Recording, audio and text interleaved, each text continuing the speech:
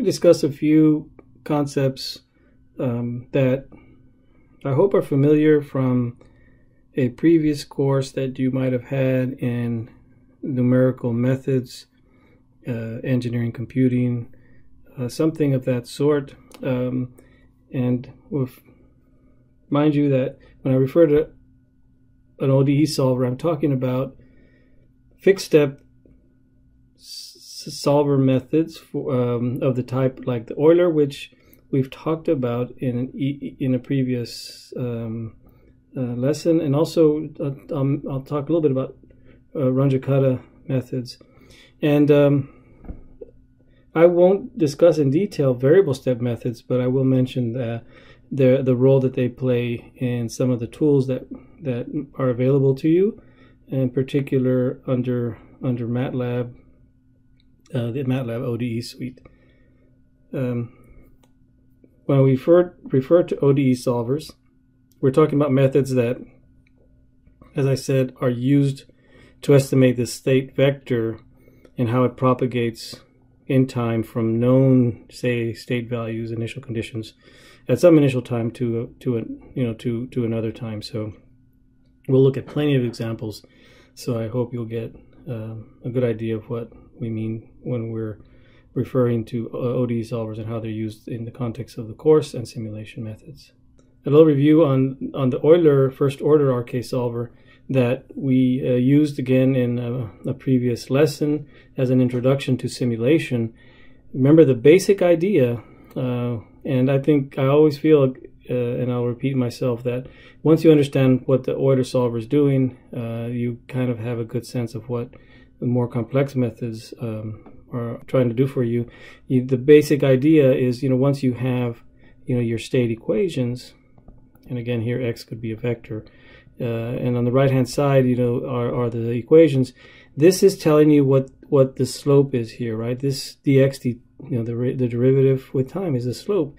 So the idea is, if I know where I'm at, at this point here, if I know that slope, then I just use a simple, in the case of a Euler method, it's a simple linear, you recall. I just know the slope, I can step to the next time, and it estimates that I'm going to be here. And all numerical solvers have error. The fixed step solvers like these, where you give it a specific step and you just advance in time, live with that error, and you try to minimize that error, typically by trying to decrease the size of this step, right? The smaller step size you have, the better that approximation is. The variable step solvers will try to, every step will try to adjust variable step, the time, in order to minimize an estimate of the error expected using that integration method, right? So those methods have an iteration that's occurring, so sometimes they take a little longer, but they give you a more accurate solution by optimizing the step time. RK solvers are kind of just dumb solvers. They're just going to advance through time, but they're, as I'll say later, some advantage in that, because it's going to always give you a solution. Even if that solution's wrong, it gives you the ability to look at it and say, oh, something's wrong with my equations or with my model. I need to fix that before I optimize my simulation here. So there's, again, you have to learn how to use these tools in that way. Let's really look at an example that illustrates all the steps. Here's our state space model for the pendulum, simple pendulum. And this is an example that we looked at before with an Euler method. But remember, we defined the two states, x1 and x2 being here the theta. X1 is theta, x2 is x dot. So I have my f of x here, my vector of functions. This is all I need now. I just need to know initial conditions. And I can simulate this, and that's something that we looked at again in a previous lesson. Here's just a table that illustrates that. You begin with an initial vector of the states. You estimate, given those initial values, what the functions, using those functions, you evaluate those derivatives at that previous time, and you basically calculate numbers, right? And given these numbers, you can calculate this delta x, and this is in the Euler case. So you calculate these numbers, then come into this next step, multiply it by your delta t, and now you can calculate the next step, and then you take the previous, you now take the values that you calculated, put them in as your initial condition, and then you just repeat. Okay, so I hope I've given you enough examples of what the Euler method is so that you can see how it's used. And really the only difference now, as we look at more at higher order methods, is how this estimate here is made is the only thing that changes. Again, always consider step size. We mentioned this before with the Euler method. It's always critical. You always want to make the size small enough so you have good accuracy, and it's always going to basically determine how accurate that approximation is. Okay, too coarse of a step size can lead to, and this should be inaccuracy, while too small of a step size can lead to long computing times. And for any of the fixed step solvers, that's always going to be what you're balancing. For variable step solvers, you never specify a step size. You specify a start time and a finish time, and it will adjust the time step for you. Okay, and that's kind of what I said here for you. There are, again, usually only rough guidelines to help you choose a step size, and as we work some examples, I'll try to convey to you some of those that you might use. Again, the Euler method generally requires very small time step to get reasonable results, and then you might find that the simulation blows up if you start taking too large of a time step. So be careful with that. That's the case for any solver. If you give it too large of a step size, it can lead to inaccuracies and instability.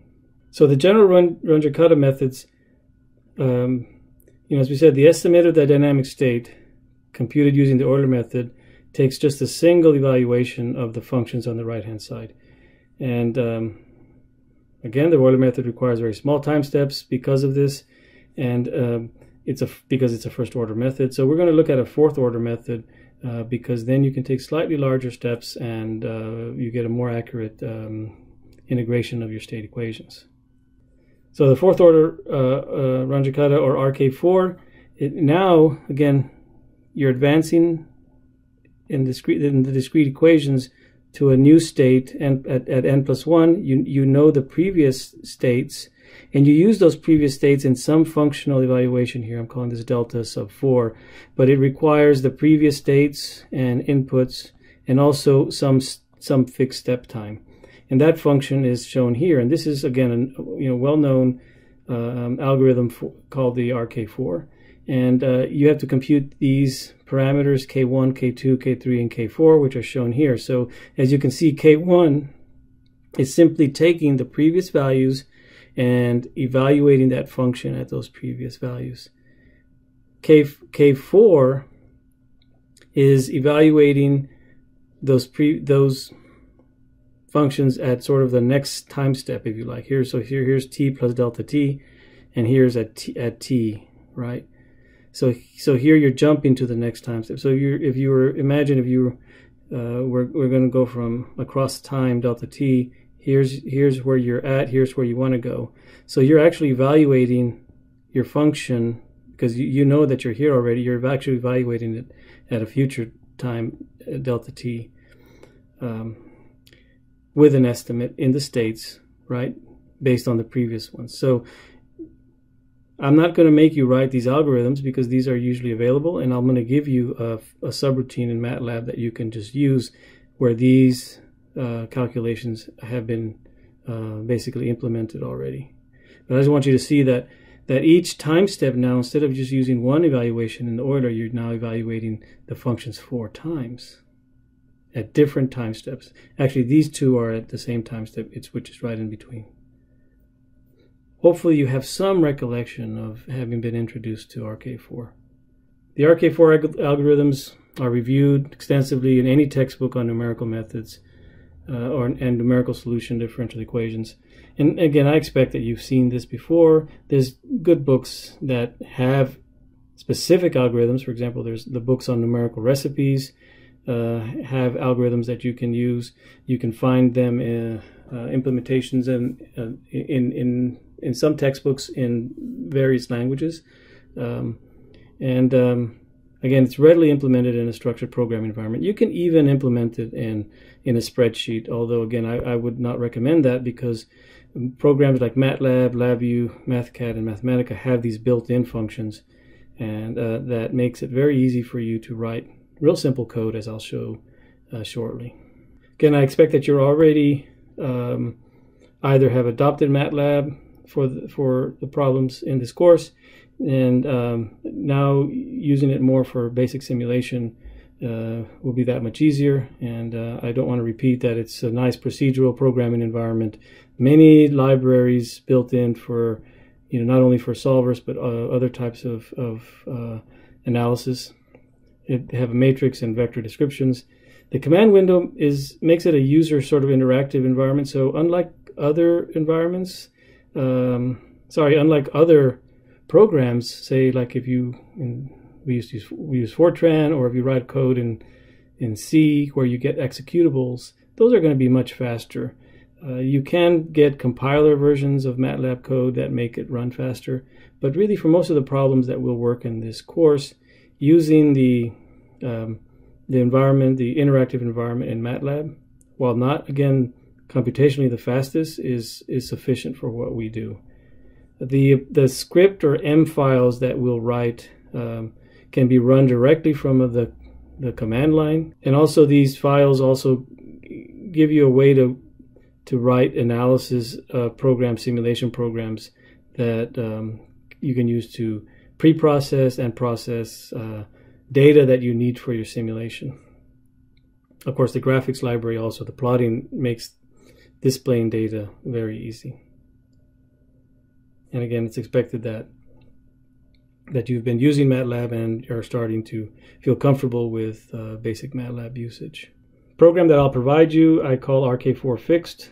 This is a ready-to-go subroutine, and I won't say too much about this, except the syntax is described here and how to use it. I'm going to show you plenty of examples. You don't have to edit this program, you just have to learn how to use it. And you can see it's in the subroutine form. You have to send it certain inputs, and basically what it sends you is the response of basically the integration of the equations from start time to an end time over a fixed number of steps, which implies that it's a fixed step algorithm. Okay, so let's start looking at how this works. I provided on this slide just the inside of that code, so you can see that it just uses basic MATLAB code. You don't, and I put a note here, you don't have to do anything with this solver. You don't have to come in here and add anything. It's ready to go. In fact, I recommend not even opening it unless you're just trying to see how it was implemented. Really, I just provided here for your reference so that you can, if you want to make changes to it, you could for some reason. Again, it's a subroutine, so it just has to be called with the proper syntax. And that's what we're going to focus on, really, is how do you use this to run simulations for this course. So the basic syntax, very simple. This shows the command line in MATLAB. You're asking it for a time and vector, and X here is an array of all the states over multiple times, and those times are going to be defined, and values are going to be come back from having called RK4 Fixed in this way. Now I'm showing it here at the command line, but you can call it from a script file, and that's how we're actually going to use it most of the time. So what you have to do is send it here along with this tag, right, the name of your file that has your system equations. We're going to look plenty of examples of this. You give it a time span. I want to go from time 0 to time 0.5 seconds. You need to give it some initial conditions in a little vector here, and then you give it the number of points. That's what's explained here. Now, the reason I put this together quite some time ago was because MATLAB used to not have a fixed step solver. They have very, very good variable time step solvers, but they didn't have a built-in, and they still don't have built-in fixed step solvers. They do have fixed step solvers that you can download, And you can find those easily by searching for fixed step solvers in MATLAB, and they provide you a download zip file where you can put them on your own computer and call them from MATLAB, but they for some reason are not built into MATLAB, at least at the time that I looked at them. Again, the built-in ODE solvers in MATLAB can do everything that we're going to do here, and the most commonly used one is what they call their workhorse, which is ODE 4.5, and this is a fourth order RK4, but it has a fifth order predictor, so it's called what's called a predictor corrector type algorithm, and so it has a variable time step. So it's making a prediction on error, and then it's adjusting the time step and reintegrating to try to improve the solution. There are many examples that you can find, not only within MATLAB as built-in examples, but also on the MathWorks website. The reason that I advocate using a fixed step solver at first and being able to use both of them actually is because sometimes your model is not correct. You're building a model, there might be some errors in it, or it's not perfect. And what I have found in the past, especially when someone's just starting to use these solvers and learning also how to build models, these solvers tend to hang up and people get frustrated because there's no response coming back. So the nice thing about using the fixed step solver is the fixed step solver is going to provide results even if it has problems, and then it'll come back and then you can see, oh, there's a problem, and you can start trying to fix it.